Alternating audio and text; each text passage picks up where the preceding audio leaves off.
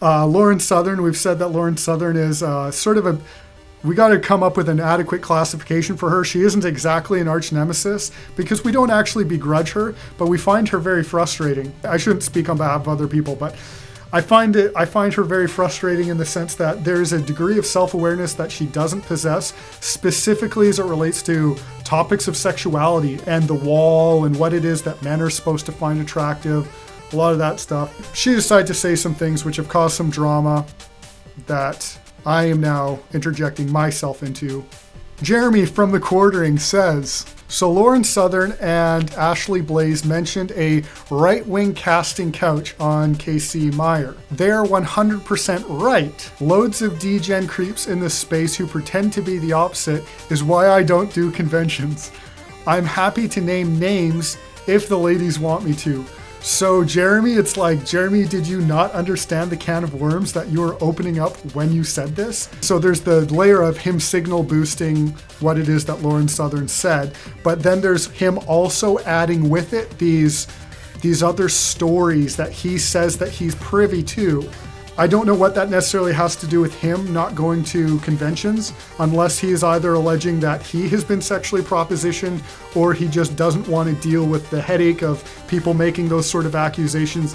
Maybe he's just saying he doesn't want to be a part of that scene, but it could be interpreted in a kind of way where it's like he doesn't go to the conventions because he doesn't want to have to sell his body to Susan WikiWiki. Hey, if we want to start rumors, let's talk about that. No. He says, I'm friends with a lot of popular female personalities on the right, humble brag, and I hear about it all the time. I know women be crazy and all, but the shit I've seen, the stories I've heard are just far too frequent to be nothing. I'm expecting a few angry DMs. He says, they are not my stories, but let's just say I've heard dozens of them. I can't just throw names out there without their permission, especially since it would be hearsay. But just know, in most cases, the more clean they pretend to be, the more degenerate they really are. So let's first deal with Jeremy's side of this. He has seen and heard things, but it's hearsay. No, the things that you hear are hearsay. The things that people have told you, that's hearsay. If you've seen things, you can say that. But what exactly is he doing here? He's saying like to the ladies, hey, if you want me to drop names, if you want me to be the one to disclose your personal sexual exploits, I'll be the one to do it if you want. My first reaction to this was like, how have we not run into some sort of situation here where turns out right-wing media is like Hollywood, where there's this casting couch and everyone knows, but everyone's keeping their mouths shut about the fact that they had to sleep their way into a career. Is that what Jeremy's saying here? How did he not expect this to be interpreted that way? Now people are going to look at his female friendships and be like, oh, I wonder, I bet, you know, he's talked favorably a lot of times about like Sydney from You Are Here, Sydney and Elijah, right? Is he talking about her? Right? So while some people do these mental lists of Jeremy's associates, and I'm sure there's all sorts of conversations that are happening behind the scenes that we're not privy to, right? But people are going to reference the people that he has brought up. And they're going to be like, oh, I assume that he's talking about them. All we have is Jeremy's secondhand story that they have told him. It's not like we're hearing both sides of the story here.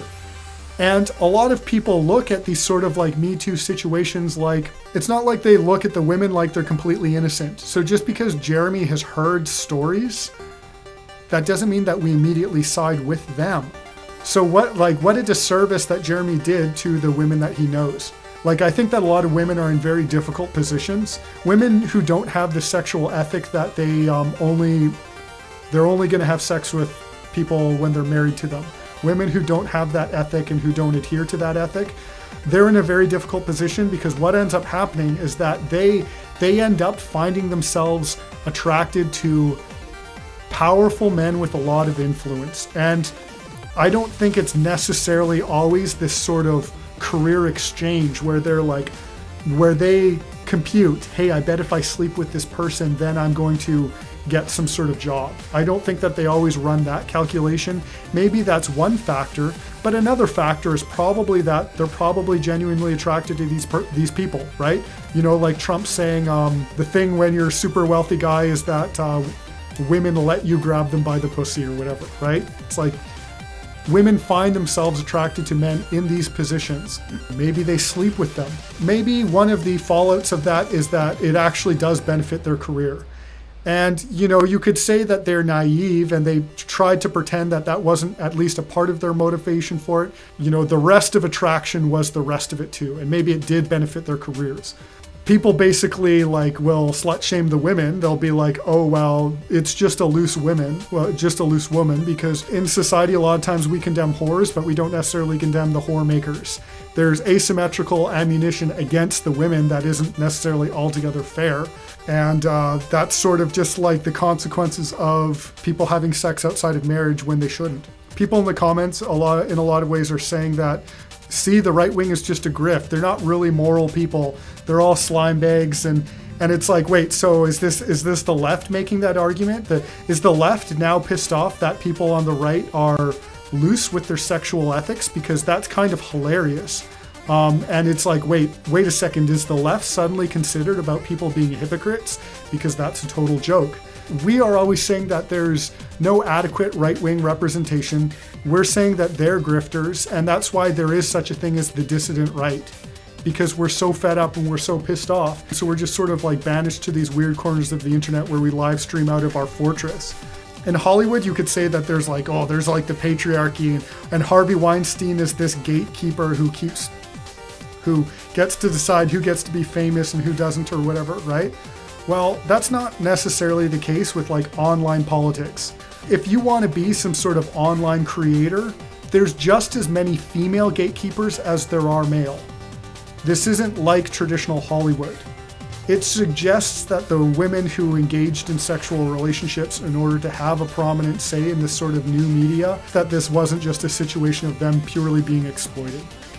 Here's where we get into Lauren Southern about this, because again, I don't think that she possesses enough self-awareness. Because if Lauren Southern is going to say, hey, there's a right-wing casting couch and you need to sleep with whoever to get to the top, it's like, are you going to substantiate that? Or are you just going to basically levy accusations against all these right-wing females that they slept their way to the top, or right-wing males that they're gatekeeping, I guess. I say, like when she recently said she was going to explain how she got kicked out of the cult. She described the dissident right as a cult when feuding with Ralph instead of someone like Paul Joseph Watson. If she's going to talk about how she was kicked out of the dissident right, I don't understand why she would be having that conversation when feuding with Ethan Ralph. That makes no sense to me. I don't understand. Maybe I don't understand the lore enough there, but I did not know that she and him had any sort of beef. If we're going to talk about why it was that she got kicked out of the dissident right, that conversation needs to be had with Paul Joseph Watson, because she was involved in those circles when that happened. There's all this, there's a lot of lore or whatever there, right? But if she's going to spill the tea and if she's going to dish, do it with the relevant people.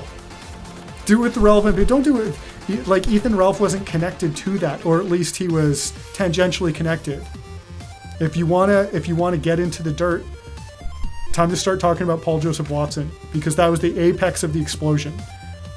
The whole right-wing Anglo-dissident sphere, the hope not hate, all that stuff. But Lauren Southern wants to kind of just like lob shells. Anyway, that's that. That's that. Have a good rest of the day.